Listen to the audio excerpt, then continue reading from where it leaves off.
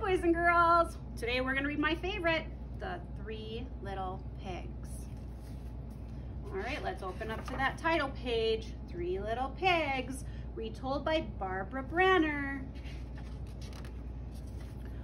This is the story of three little pigs and one big, bad wolf.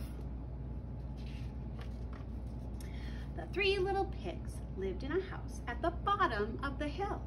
They lived with their mother. The big bad wolf lived in a house at the top of the hill. He lived alone.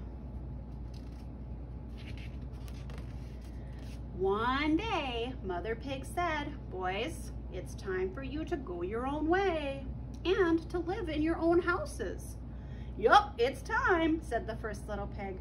"To go our own way," said the second little pig. "And to live in our own houses," said the third little pig. So the three little pigs packed their bags and they left the house at the bottom of the hill. "Goodbye now," their mother said. "Don't forget, watch out for the big bad wolf. He eats little pigs." "We won't forget," said the three little pigs. "B is for big," said the first little pig. "B is for bad," said the second little pig. "And wolf is for wolf," said the third little pig. They waved goodbye and went their merry way. Soon they came to a place where the three roads met. "I'll go this way and build a house," said pig number 1. "I'll go that way and build a house," said pig number 2. "And I'll stay right here and build my house," said pig number 3. So each little pig went his own way. The first little pig built his house of straw. 1, 2, 3, snip, snap, his house was done. It was not a very good house. It was not a very strong house. "But who cares," said the little pig. "I don't want to work all day. I want to dance and play." So he did. But someone was watching from the hill. Someone who likes to eat little pigs. The second little pig built his house out of sticks. 1, 2, 3, snip, snap. His house was done. Not a very good house. Not a very strong house. "But who cares," said the little pig. "I don't want to work all day. I want to sing and play." And that's what he did. But someone was watching from the hill. Somebody who likes to eat little pigs. The third little pig built his house out of bricks. Now this little pig worked hard. He made a floor of wood. He made a door. He built his house brick by brick. He made a chimney on the roof. When it was done, it was a good house. It was a strong house. Now I have time to rest and play. And that's what the third little pig did. But someone was watching from the hill. Someone who liked to eat little pigs. The next day, someone came down the hill. The big, bad wolf. He went to the house of straw and he banged on the door. "Little pig, little pig, let me in," he called. The first little pig looked out the window. He saw the big bad wolf.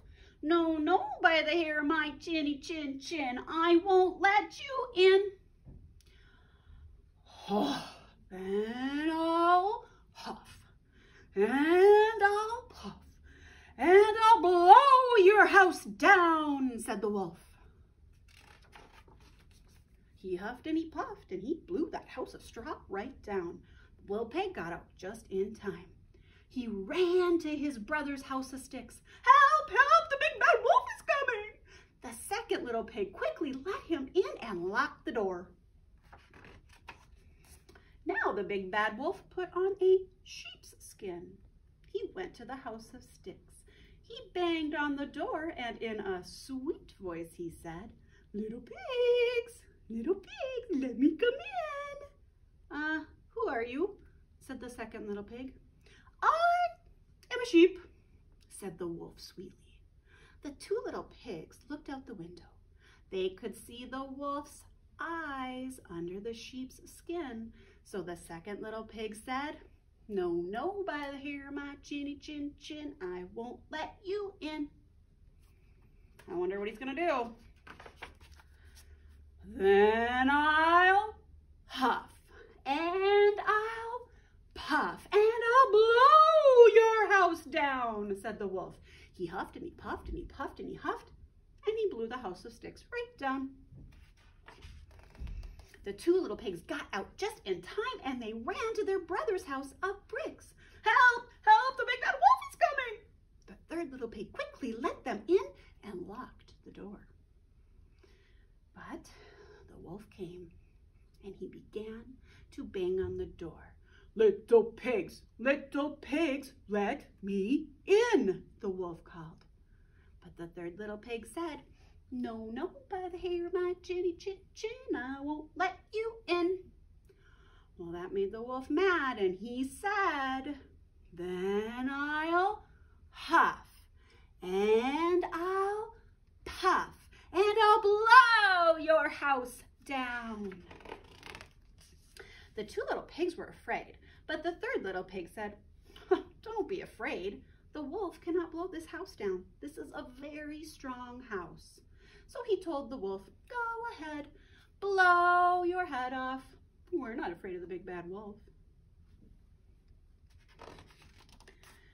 Oh, so then the wolf began. He huffed and he puffed and he huffed and he puffed.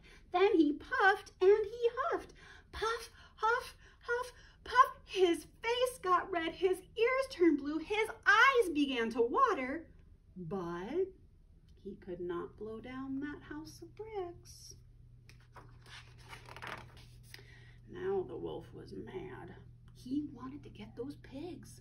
I know what I'll do, he said. I'll go up the side of the house, brick by brick. Then I'll slide down the chimney. The three little pigs heard him on the roof. Oh, he's on the roof, said pig number one. Oh, he's gonna come down the chimney, said pig number two. Pig number three said, quick, get a pot of hot water. They got a pot of hot water. It was really hot. They put it under the chimney.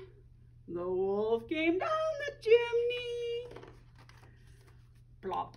He fell right into the pot of hot water. Help, help, he cried. I'm in hot water. He jumped up. He ran out of the house. He ran and did not stop until he got to his house. And he never came down the hill again. The wolf still lives in his house at the top of the hill, all alone. He's still big, but he's not so bad anymore. He never eats little pigs anymore. How to eat chicken.